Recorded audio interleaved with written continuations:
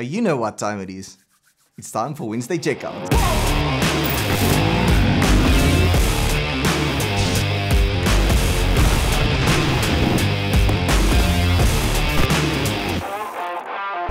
Hey guys, Gideon Bosman here.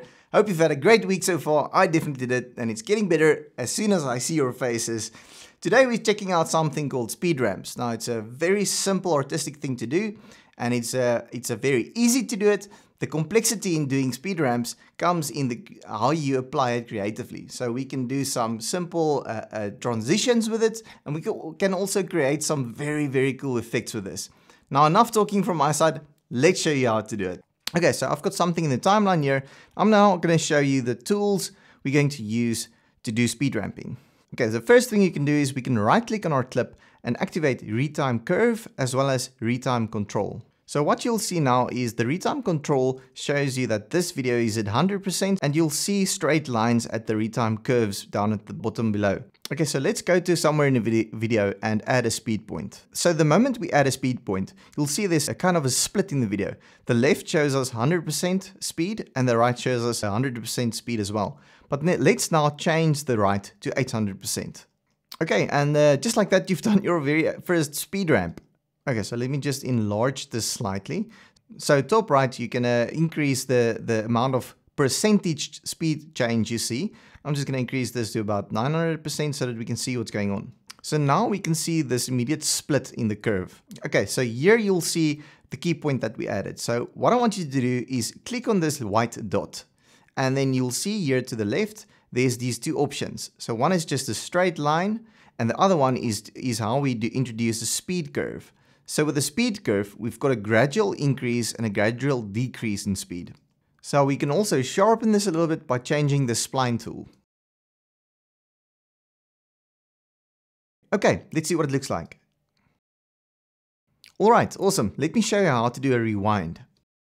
So I'm going to add a speed point here. I'm going to right click on this section and I'm going to say rewind 800%. So it will immediately add a section where it's rewinded by 800%. And you can see it says reverse minus 800%. This is what it looks like now. Okay, let's change this up a bit and make the reverse section a bit longer just to illustrate it better to you. And let's also introduce our splines to these key points.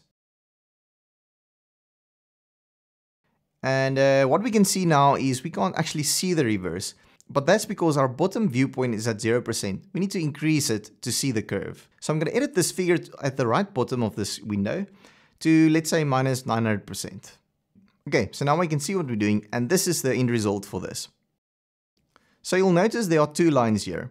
So that's because if you go to the drop down at the top left, you'll see at the bottom there's two tick marks, one for retime speed and another for retime frame. So one of these curves is for the speed and the other one is for the frame. So we can also use the frames to retime the speed. It's very sensitive, as you can see here. And these are just different methods of introducing speed ramps. You can choose what works for you. The retime speed works best for me. Alright, so that's everything you need to know about speed ramping tools. Now let's see how to work with this in actual videos. Okay, so let's just open this timeline over here. And what I've done is I've pre-worked 5 examples for you of how we can use speed ramps.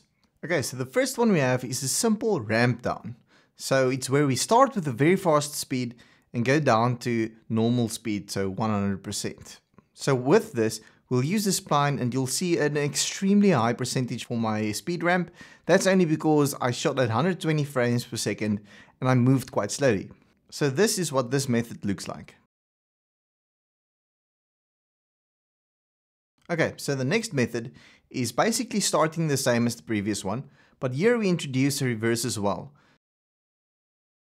So what we'll do is we'll zoom into the light, have a slow moment at the light, and then reverse back out and continue with a reverse negative 100%, so normal speed but in the opposite direction, and this is what that looks like.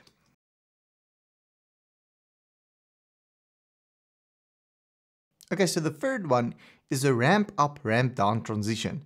Now sorry you can't see the second curve here as well because they're overlapping, but essentially we have a ramp up to from a normal speed to a high speed, and then with the next video we ramp down from a high speed to a low speed.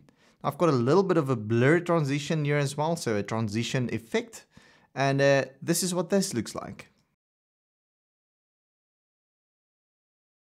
The fourth method is where we have a low speed, we jump straight up into a high speed, and then we ramp down to a normal speed and ramp up again to a high speed with a straight cut down back to normal speed, 100%. So it gives you this kind of punch effect.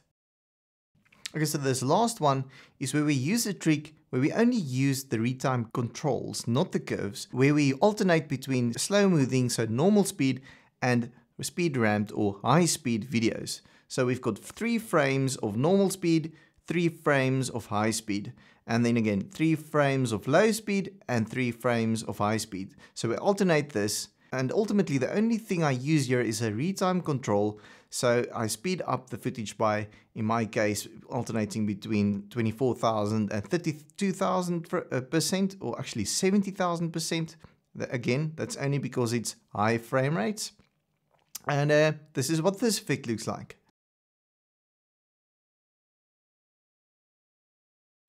Now what you can do is you can add some music to it and add some sound effects, and then you can create some amazing videos just like this one.